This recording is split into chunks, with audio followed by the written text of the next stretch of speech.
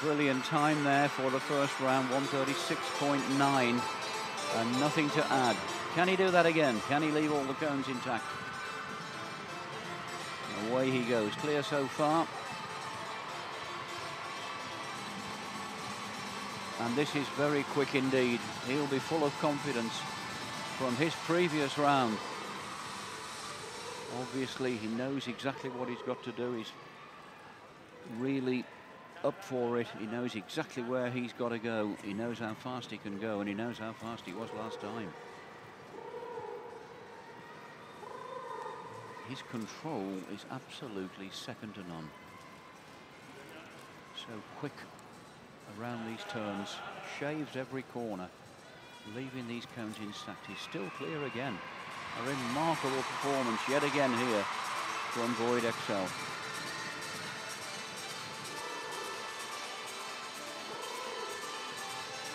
.288.71 is the total time for Tomas Eriksson. Of course, if Boyd Exell can stay clear and duplicate his first round even. Look at this, this is a shorter course. He was 136.9 previously. If he could only duplicate the first time, let alone go in the shorter way, he would beat the other man. This is quick, very quick indeed. Oh! Good recovery.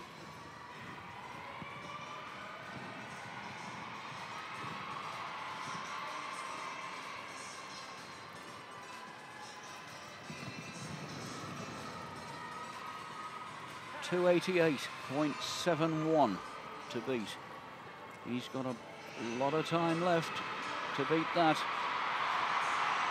And he says that's good enough. 2:53.77.